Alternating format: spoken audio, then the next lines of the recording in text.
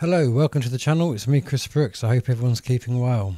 So apparently the conspiracy theory of geoengineering has just been given the green light by the government. Wait, what?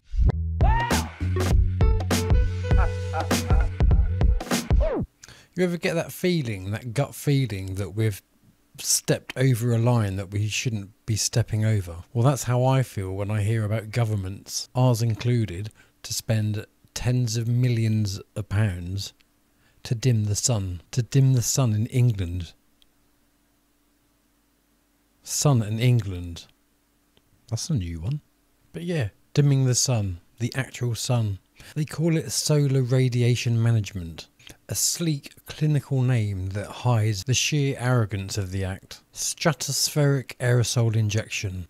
Marine cloud brightening. All fancy terms that boil down to this. Spraying the skies with chemicals in a desperate bid to cool a planet we've already supposedly burnt. And sure, they'll talk about sulfate aerosols, sulfur dioxide, aluminium particles, even calcium carbonate. They'll say it's just research, but they're not harmless substances. Sulfur dioxide, that's the stuff that causes acid rain. Aluminium in the air. There are studies that link chronic neurodivergent diseases with aluminium, things like Alzheimer's, Parkinson's, and what happens when it all comes drifting back down, because what goes up has to come back down to the soil, to the rivers, and to the lungs of every living thing.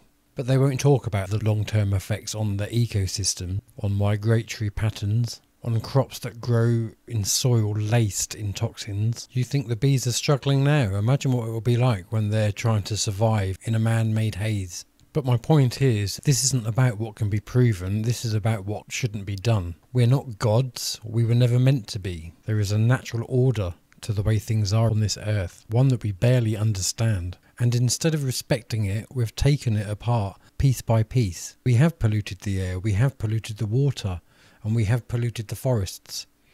But then we've blamed it on climate change. And now these crazies think that they can correct the problem by rewriting the rules. And the cost?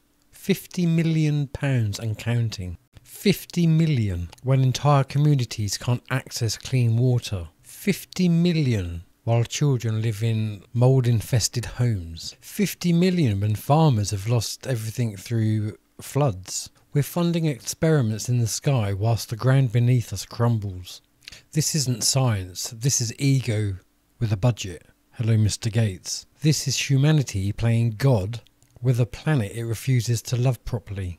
And I fear we will all pay the price, not just in monetary terms, but in crops that won't grow, in skies that won't clear, in lives shortened by the very solution that is designed to save us. We were never meant to control the sun, we were always supposed to live in balance beneath it. Bill Gates and the like are nothing but a danger to our society, and they are a real risk to everything that we as a collective hold dear. This has to stop. Let me know what you think in the comments. Have a good day, look after yourselves, and I'll speak to you soon. Bye for now.